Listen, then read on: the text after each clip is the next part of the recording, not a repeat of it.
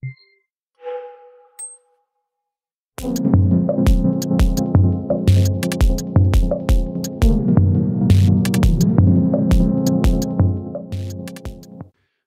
to the MOOC Tailored Materials and Enzymes for Industrial Processes. This is the third unit of the basic module and deals with recombinant enzyme production. In the last video, I explained the difference between enzyme production in the wild-type organism, which is the natural producer, and in a genetically modified organism, in which our gene of interest, here in blue, is inserted either in a circular DNA molecule, a plasmid, or inserted into the genome. And because we need to cut and close DNA in order to insert the gene, cutting and closing of DNA is referred to as recombination, and therefore such a host would be a recombinant host. And we talk here about recombinant enzyme production means enzyme production in a genetically modified cell. This has several advantages, and the most striking is that we can choose the regulatory elements of our choice and also induce them when we want to induce them. And we also usually have a lot of experience with these induction systems. So we can just use this in routine procedures and do not need to invent the wheel again for each new enzyme we want to produce. Another advantage is also that we can insert the gene into a carrier where we know the copy number. So low and medium copy number plasmids have a tightly regulated copy number, and then we can use a plasmid with, for instance, a copy number of 15, or we put the gene into the genome and then we have the same copy number as all the other genes. So in short, genetically modification and recombinant expression give us much more control over the process than the production in a wild-type cell. So I would like to talk about heterologous gene expression and then explain a system for the induction of enzyme production, which is quite important. So this means we can switch on gene expression in a cell. And finally, I want to wrap it up with a few points to consider. This figure shows a simplified bacterial cell with flagella and a plasma membrane and a cell wall. So a gram-negative cell would have an additional plasma membrane on the outside. And here we see ribosomes. And here we see two different carriers of genetic modification. So we have a genome, which is a large circular chromosome, and then we have plasmids, and you see we have several copies of a plasmid. A plasmid is a short circular DNA molecule, and we see here in both cases the DNA is supercoiled and tightly packed. Both the DNA carrier, genome, and plasmids have different functions. Genomic DNA is the carrier of more of essential genes. This includes all housekeeping genes, the genes for polymerases, tRNAs, the genes encoding ribosomal RNA and ribosomal proteins, the cell-bound biosynthesis, the basic catabolism, the anabolism of the required metabolites. All of this is encoded in the genome, and this means the genome is necessary for the regular survival of a bacterium. The genome also contains some genes that are only needed under stress, but this is usually frequently encountered stress. For instance, genes for heat shock are encoded in the genome. Heat shock is something quite frequent. So a bacterium from the intestines that needs to change the host obviously encounters different temperatures. And for instance, while the bacterium thrives at 37 degrees, if the host when the host has a fever, that would be 40 degrees centigrade. This puts an enormous stress on the cell. And then genes are activated that produce factors that protect the cell. For instance, the aided folding of proteins by chaperones. Plasmids, however, encode genes that are not needed for regular survival. One of the earliest encountered examples in a plasmid was a gene encoding for a tolerance against mercury. So this mechanism was an enzyme that reduced mercury cations to the metal, and then the metal could easier diffuse out of the cell. And this would would alleviate the cell from the inhibitory effect of the heavy metal. It is obvious that usually bacteria do not encounter mercury in the habitat, but once mercury is present, the cells bearing the plasmids have an enormous advantage over all the other cells. And this can be important to ensure the survival of the population.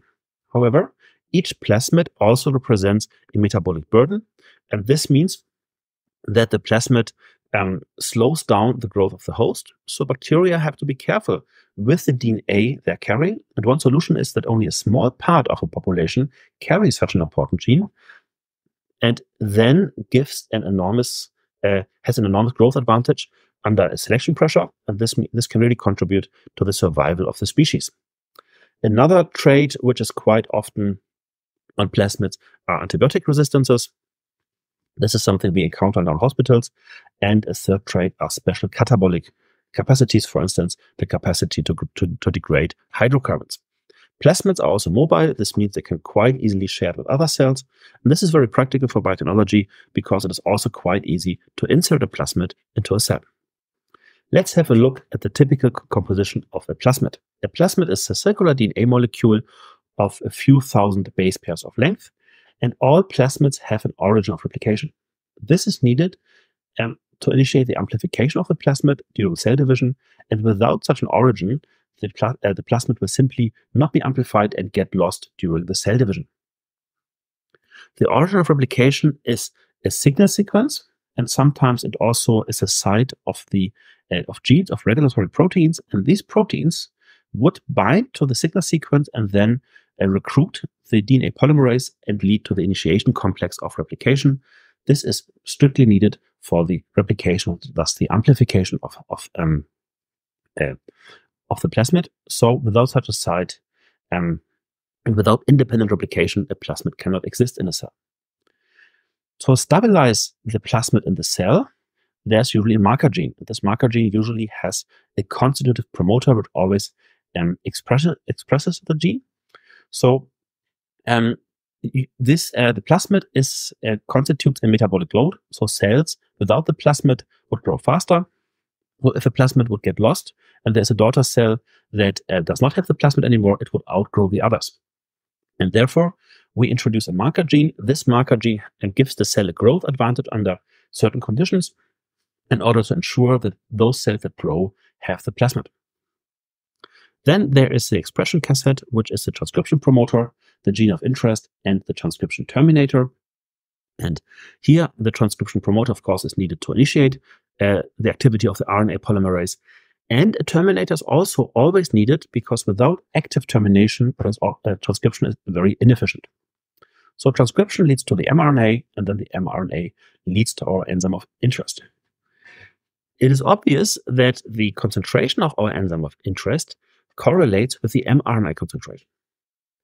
And there's two ways how we can achieve a high mRNA concentration.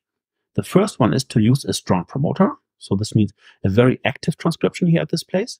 Or we use a multi-copy plasmid. So simply said, if we have a copy of a plasmid of 5 copies or another one of 50 copies, we would get 10 times more mRNA provided we use the same promoter. And there's a big difference. If we use a high copy plasmid, this also means that the metabolic load of the plasmid makes the growth of the cell slower and also redirects resources that should be used for the production of our enzyme. And therefore, what is done nowadays is that a low copy plasmid or medium copy plasmid is used, so typically with 15 copies per cell, and a very, very strong promoter, and this gives a lot of mRNA, and this up to 20% of total protein of the enzyme of interest. High copy plasmids are usually then used if we want to use E. coli to produce a lot of DNA for some purposes. There are different types of plasmid. So there are low copy number plasmid, medium copy number plasmid, and high copy number plasmids. And this is defined here with the origin of replication. And there are 2 classes of marker genes.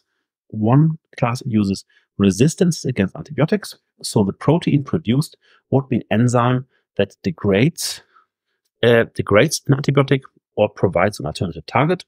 A typical example for the degradation or the inactivation of an antibiotic is the beta-lactamase, which attacks the beta-lactam ring of penicillin antibiotics. And when we add this antibiotics to the culture, only cells with a beta-lactamase survive can grow. And this means only cells that have the plasmid with the marker gene. This has a drawback because we need to add the antibiotic, and there are some applications where the addition of antibiotics is problematic. For instance, if you want to use a protein for food application, and there metabolic complementation is used.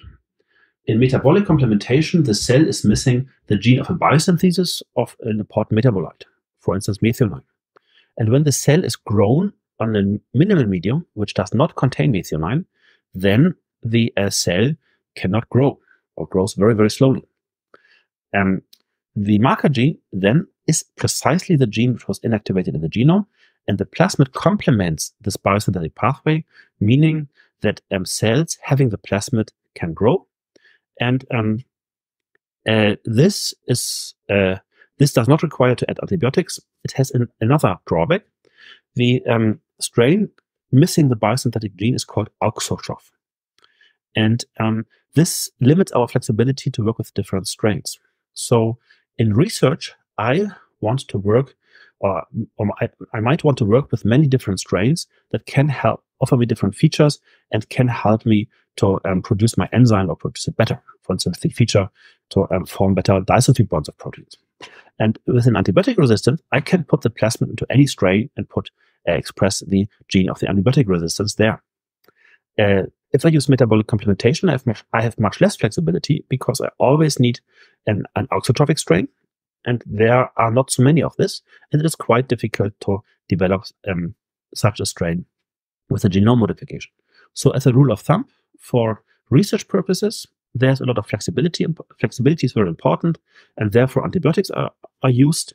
And for production, the production strain is well known, and there it is better to avoid the use of an antibiotic and use metabolic complementation. Plasmids have different features, but these are the features that are essential for enzyme production. The gene cassette consists of a regulatory region for the initiation of transcription, which is usually the site of the promoter. And we have a site for its termination, and in between are one or several genes. So bacteria can have very well several genes under the control of the same promoter, and they would be produced at the same time. The resulting mRNA has then the so-called open reading frames, the start codons and the stop codons of the different enzymes, and in between ribosome binding sites. These are sequences that are complementary to an RNA in the small subunit of the ribosome, and the ribosome binds to this, and this starts the initiation of translation. So this is called ribosome binding site, or after the two researchers who discovered the Shine-Dalgarno sequence. And here, in this example, the mRNA has 3 Shine-Dalgarno sequences, which means 3 different proteins can be produced. And the production of the enzyme can be regulated at a transcriptional level and a translational level. In this example, the concentration of the mRNA depends on the strength of the promoter. But the mRNA, of course, for gene A, B, and C will be the same. However, different ribosome binding sites can be used that can be differently recognized by the ribosome, and with this, different concentrations of protein A and B can be achieved. For this lecture, I want to focus on the promoter, how the promoter can be switched on and switched off. So for this, I want to go back for a very old phenomenon, what is called dioxide growth. This is simply when bacteria are cultivated on a mixture of different sugars, often there's a biphasic growth. So here in this example, there's glucose, and there's a disaccharide lactose. Lactose consists of glucose and galactose, and there's a beta-galactosidase needed in order to hydrolyze it. And without this beta-galactosidase, E. coli cannot use it as a growth source. So when people use these mixtures, they found that there's a biphasic growth curve. The cells grow, and after a while, they stop, they make a pause, and then then growth is continued. And it was found that first the glucose is consumed, and only when all glucose is consumed, then the growth on lactose starts. This we can see here, the beta-galactosidase, which is needed for the degradation of lactose, is only produced when glucose is depleted. So there's a reason for that. The reason is that E. coli can get more energy from glucose because less enzymes are needed for the degradation. precisely here. There's a permease which lets lactose into the cell, and there's also the beta-galactosidase itself, and this is additional energy. So nature evolved bacteria that they always focus on the most efficient carbon source, and this is called C-catabolite repression. And this phenomenon can be used for targeted induction of our enzyme production. So the mechanism works on a molecular level, works with an enzyme cascade and an active transporter. Glucose is transported into the cell, and in the transport it's phosphorylated. This transport is active, so it works against it works also at very low glucose concentration. There's no concentration gradient necessary. The chemical energy from this comes from the hydrolysis of phosphoryl pyruvate to pyruvate, and then the phosphate group is transferred via different enzymes to the glucose. In order to achieve here this biophatic growth, the cell needs to be able to determine, is there glucose or not, and is there lactose or not. And here we have the mechanism how the cell can identify if there's glucose or not. Glucose is transported with an active transport into the cell, and at the same time it's phosphorylated. This is active transport. This means it also works against a concentration gradient, and this is very important in case there's not so much glucose in the medium.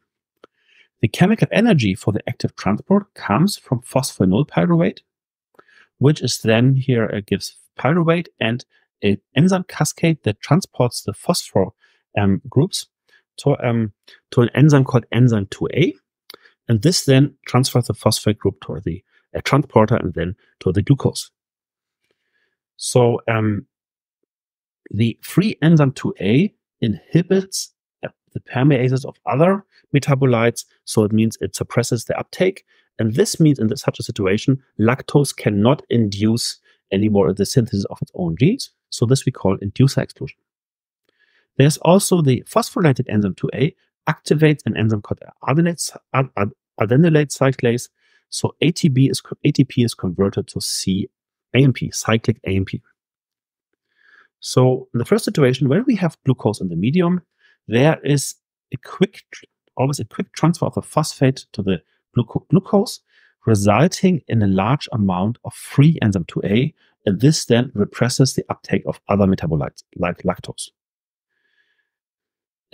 If there's a low glucose concentration in the medium, then the phosphorylated A2A will accumulate because there's no glucose to accept the phosphate group, and this then activates the adenylate cyclase, leading to the synthesis of CAMP, and CAMP is a global signal in the cell of low glucose levels.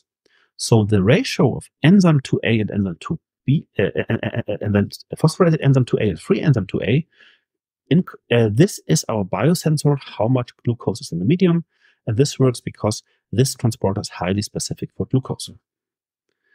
Here we have now an operon of the genes of lactose degradation, and I suggest we focus now on the beta-galactosidase, which is needed to hydrolyze the disaccharide and release glucose and galactose. So there are two more genes. One is a permease, the other is not important right now. In one mRNA, here's a regulatory region, and there's a second gene with a constitutive promoter, which is called LAC-R. So when there's low glucose, there's CAMP, and then the CAMP activates a protein. They call it the CAMP regulated protein, and this then binds to the DNA and activates transcription. So this is an activator, and without this activation, there will be very little transcription of the gene. So this means once the glucose is depleted, the CAMP activates alternative genes. But this alone is not sufficient. The LAC-R gene encodes for tetrameric repressor. This is always there. This repressor is always associated with the DNA, and in the free form, it binds to the promoter and prevents the production of the mRNA. So in short, if there's no glucose and no lactose, then there would be very little production of the mRNA. Once lactose enters the cell, the beta-galactosidase hydrolyzes it into glucose and galactose, but there's also a side reaction when allolactose is formed, and allolactose then binds to the repressor, and now the repressor has a much lower binding constant for the promoter and does not bind. So This means only within the presence of lactose, there will be production of this mRNA. And if we have glucose and lactose at the same time, then a bit lactose still might enter the cell, but then we miss the activation by cAMP, and there will also be little mRNA production. So efficient mRNA production only takes place once the lactose repressor is derepressed, and when low glucose leads to formation of cAMP and the cAMP-mediated activation. So this is how lactose degradation is encoded.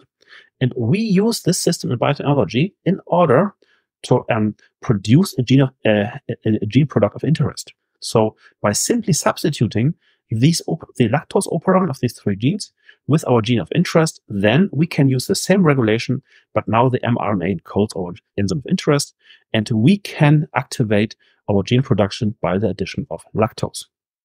This is the basic principle. And the time of induction is quite important. At the end of the day, we want to produce a lot of protein, but for this, we also need a lot of biomass. So here we see a typical growth curve of a bacterium. Here's inoculation. The cells need a bit of time to adapt for the medium. The genes are expressed, for instance, for the utilization of the carbon source, etc. And once the cells have adapted, they enter the exponential phase where the cells double every half hour, every 20 minutes. And in this phase, everything is focused on growth, which is everything is focused on the synthesis of amino acids and nucleotides, which are then used to produce proteins and nucleic acids, like tRNAs or like ribosomes. And we want to use all these ribosomes for the production of our target enzyme. And this is why we induce enzyme production usually in the exponential phase. However, the production of a protein also slows down cell growth. So we're talking here about up to 20% of the cell's proteins is our target enzyme. So if we would start here, then the cell would grow slower and everything would take longer. So to optimize this, we let the cell grow a bit and then suddenly induce right in the exponential phase.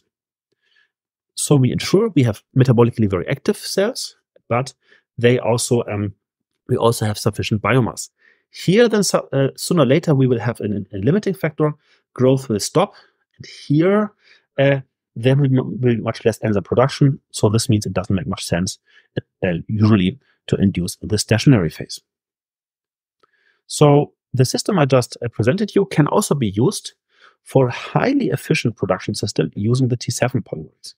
T7 is a bacteriophage, and this has a very strong polymerase with a very, very strong promoter. So this promoter allows us with a low copy plasmid or medium copy plasmid to produce an enormous amount of mRNA, which leads, what I said, up to 15 or 20% of the total protein of the cell. So, and in this case, the gene of interest is on a plasmid under the control of the T7 promoter, which means without the T7 polymerase, there's absolutely no transcription. The E. coli RNA polymerases cannot recognize this gene. Point. Once the T7 polymerase is produced, then this polymerase will only activate this single gene. It will not activate any E. coli genes because it is specific for the T7 promoter, and this means we only induce production of this gene. So now the trick is that this polymerase was put under the control of the LAC promoter, and this is regulated, as I told you before. So for instance, we can cultivate our cells with glycerol, and then at a certain point, we add IPTG. IPTG is a lactose derivative. It has a similar effect like lactose on the LAC-I, on the LAC repressor, but it is not degraded by the cell. Cells catabolize lactose, so we will always have different inducer concentrations. This is something we don't want. And IPTG is not catabolized, not degraded, so the concentration will stay the same like we induced in the initial phase. So IPTG is uptaken, and then it will derepress the LAC promoter. This will then lead to the synthesis of the T7 polymerase. It will recognize the T7 promoter and produce a lot of our target enzyme. This is a very simple system, so it is how at a certain point of time we can suddenly induce transcription of a gene of interest. This system was also used for much more sophisticated system, which is called autoinduction medium. And this system uses the biphasic growth I was explaining you at the beginning of this lecture.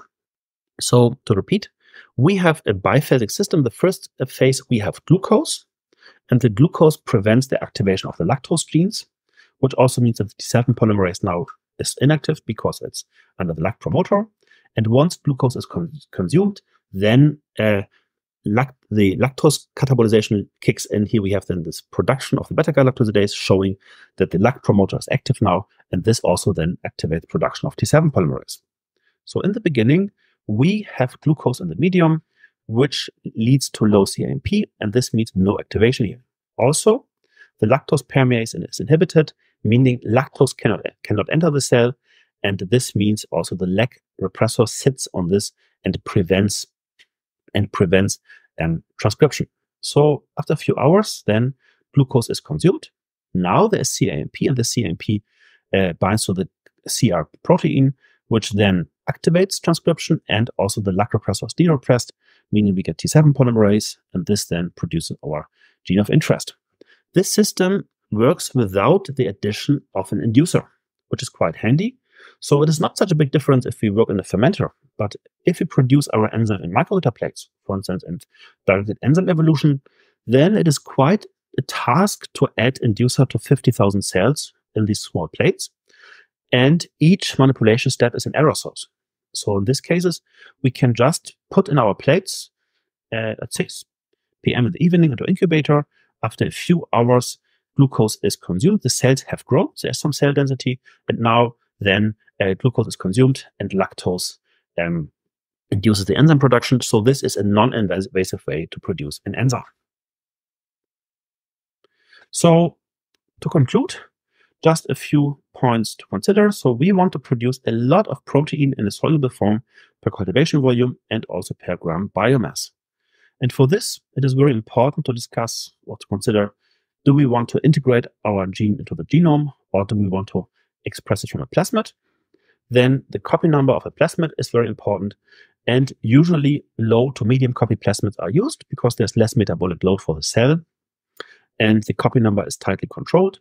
We also have to think about the marker gene. And for research, antibiotics are often used, antibiotic resistances, because this can be used with many strains without modification. Auxotrophy, which means the knockout of a gene of a biosynthesis. This is more used for production purposes because then it's only one single strain. Flexibility is not so much needed, but this avoids the use of antibiotics. Then in the induction, I presented you the example of a promoter, and the big question is always a strong or weak promoter. The strong promoter gives us a lot of protein. Sometimes we overload the folding machinery, particularly with difficult proteins, for instance, proteins that contain disulfide bonds. Then a weak promoter might be preferred. We have to consider, are special strains needed? For the system I just showed you, for the T7 system, we need strains that have the T7 polymerase in the genome. This is a widely used system, so there are many strains available. The feature is called T7, but there are still a lot of strains that don't have this, and in these cases, we need to use a different system. Another question is if we have a tight or leaky promoter. I just told you that the lac promoter is a bit leaky, so there will be always some residual production, and for difficult to produce enzymes, a tight promoter might be better. And finally, we should consider how the control of transcription activity works. It's always good to know what we are doing. And I discussed this a while ago with a student in an exam, and there was a case that in a master thesis, it was difficult to produce an enzyme to get enough amount of this. And then she suggested as a strategy to improve enzyme yield to add glucose to get more biomass and then also get more protein. So why this is true is that at this moment, it is important to keep in mind, if we add glucose to get more biomass yield, in this particular system, we would activate C-catalytic repression and inactivate the promoter that encodes for the T7 polymerase. So in this case, it is counterproductive to add glucose in order to get more biomass. So this is why it's quite important to know the molecular mechanisms of the way how an enzyme is produced. And with this, I would like to thank you for your attention and see you hopefully in the next video.